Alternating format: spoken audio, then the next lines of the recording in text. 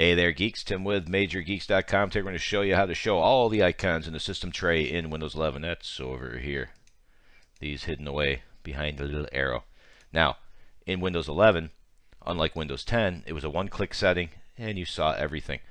They may change this. I don't know.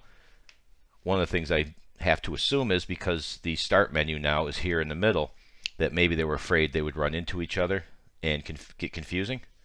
That's a possibility because this used to be over here, so we had room for everything, as cute as it is. But here we are.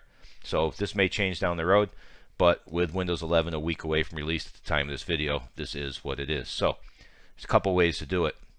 One I'm not a fan of, so I'm going to give you the better idea now because I like to get to the point when I can, except for now when I'm intentionally blabbering on. Anyway, so click this little arrow right here and just drag it over. It's kind of a neat way to do it. And just drag everything in. The downside is, now you can see the arrow's gone because I dragged everything over. Let's say you get an email. All of a sudden the arrow's going to pop back up and your email notification's hidden, so you got to drag that over. And so on and so forth with anything else that pops up that normally sits in the tray. You want to switch them back?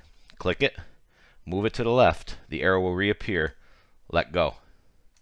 Now I've hidden away that. So one handy feature is you could actually hide away the stuff that maybe you don't want to see. And one more, and we're right back where we started. So here's the other way to do it, although it's not perfect, and that is, of course, in the settings. You can use Windows I open settings, but let's just click on the right-click on the taskbar right here and do taskbar settings. Scroll on down. While we're here, just worth a mention, your start menu. See the widgets here? Which one is it? This one, widgets. You can disable that stuff while you're scrolling past it. Task view. Just so you know. No big deal. Alright, let's go to taskbar corner overflow. Here's the problem. It doesn't have everything listed here. I don't even have Microsoft Teams, so it doesn't do me any good. But to give you an example, you could click on Windows Security, which is down there.